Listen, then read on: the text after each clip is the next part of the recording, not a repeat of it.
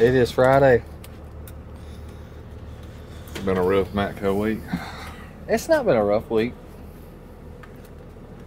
Y'all done cleared out some space back here. We did. Had a good week. Yeah, we sold the till cart, and we've got another box to go there. We're just waiting on it to come in. So, but I have a, would say a repo box basically that I've got to pick up. So I'm leaving it open until I can go get it. So there you go. It's not necessarily a repo. It's kind of like a voluntary repo. So, yeah. Everybody's got different situations, so kind of counts the same, but it's not the same, I guess you could say. Right. So, but we do have a scanner sale that we're gonna finalize the first of next week, so we do have a scanner in for him. And that's the big boy, isn't it? Yep, that's the big boy. Now that one there is just going to be for the car line. It won't have the HD on it, but it's still the big boy. It still comes with a lab scope, or a oscilloscope, I should say, battery tester, all that good stuff. Right. Well, that's cool. Well, what new? So this week we have the drill bit holder. That's new. It's a magnetic drill bit holder. That's going to be the part number. They do have one in green as well. Holds 29 drill bits. It does fold in half and stands upright. And it is made of a flexible material. So when we open it up, it holds our drill bits. As you'll see, this holds your larger bits, and then we have magnetics for the smaller bit. But we also can take it and fold it upright, so now we have all of our bigger bits there. That's easily displayed. It is made of flexible material, so it does hold these pretty well. But kind of interesting. Yeah. I wonder how long that'll hold up. Well, before it. Trial and error, right? You know? So like, that's the only thing that worries me, because I know you've probably had those plastic cases, and like after time, the ones that don't have the hinge, it's just the plastic. It's just a matter of time until it. So I thought the same thing. Quits. Will you see what the warranty is on that? We literally just opened the box for these this morning, and I thought the same thing. I was like, well, let's see how it holds up. But I've been wrong in the past. I could be wrong here. So, like I said, trial and error. We're fixing to learn together what the warranty is. It's right there. It's got a 1-year warranty, $60-ish. So, I don't know how often you're going to be bending that. Yeah. I probably wouldn't. I know that's one of the features of it, but I don't know why I would want to do it like that. But if I did, I guess it's able to. But it uses the same technology here, so we're going to find out. Oh, yeah. One way or another. I guarantee you, if somebody's going to find out, a mechanic is going to find out the durability test. Well, and that's just it. We're going to find out. I would think that there'd be some product testing involved, so maybe it did well in the product testing. But we've also seen stuff that passed testing with flying colors and then failed miserably. So, look, this is a trial and error, right? That's it. It does have the magnets on the back, so you could lay it flat and it could stick or be magnetized to it. So, like I say, the good advantage of the magnets, like you could have it on your roll top cart or whatever, and you don't knock it off. Right. Yeah. Because there's nothing worse than a bit set hitting the floor. Period. A bit set or a socket set in a case hitting the floor. You know what I'm probably going to do, and I may be the one person to do this. I'm probably going to put all my drill bits in there, and I'm going to lay it in my toolbox just like that. Yeah. And that's probably how it's going to stay.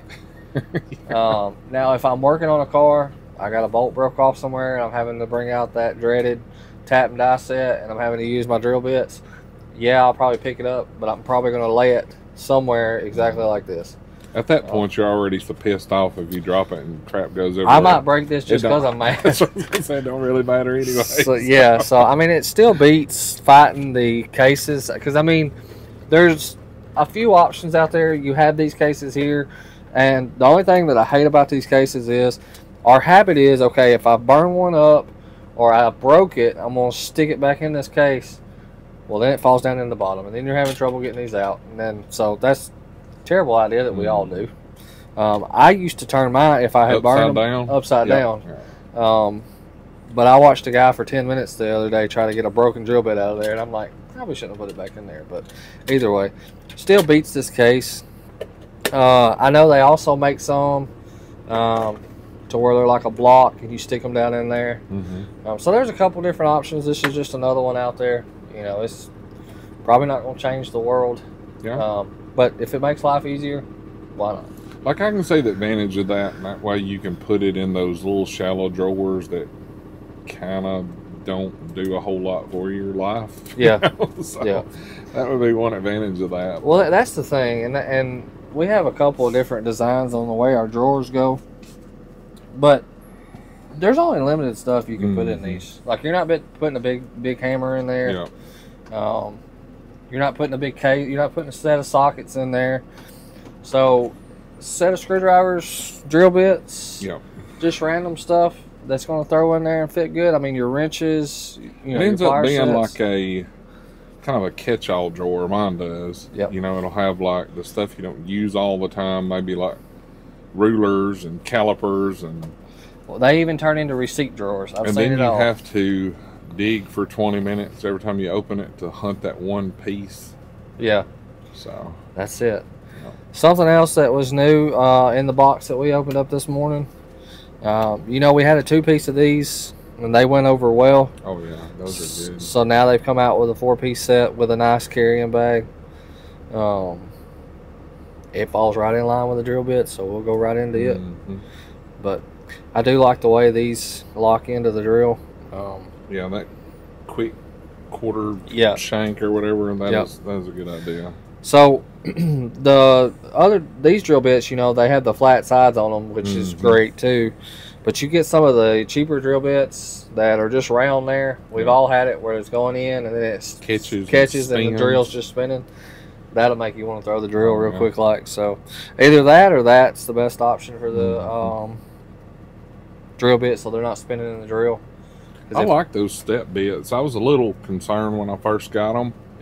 But dude, they work great and they last. Like, I don't know what they've done with that blue that's on those. I don't know if it's some kind of heat treatment or whatever, but when I was building my building, every hole that went on the outside, now I did like, I run disconnect boxes on the outside of it, and then I put ring cameras. Like, everything I could think of, I went ahead and done it. I even put an extra disconnect box outside where I could add a second mini split later if I wanted to. That's right.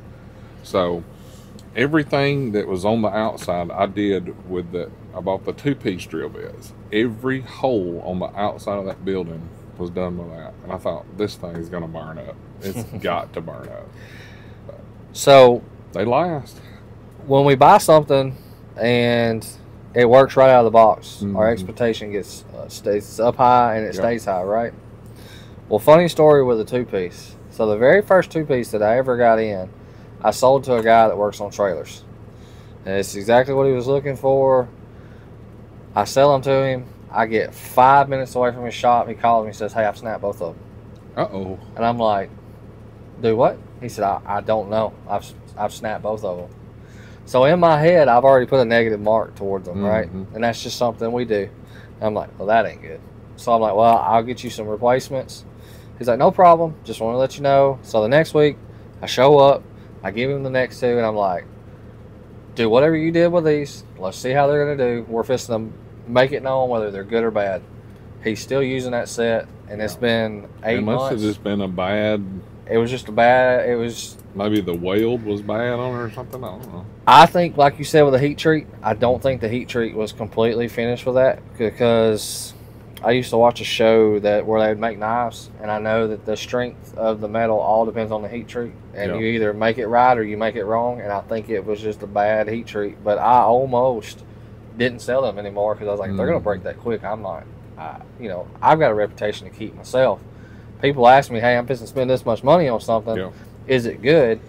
Well, like the skinny one that's in there, that's what I drilled through to run the anchor bolt for my, I guess you call it service connector, whatever, you know, that's on the outside that they actually wrap the metal to, and where you hang your power line.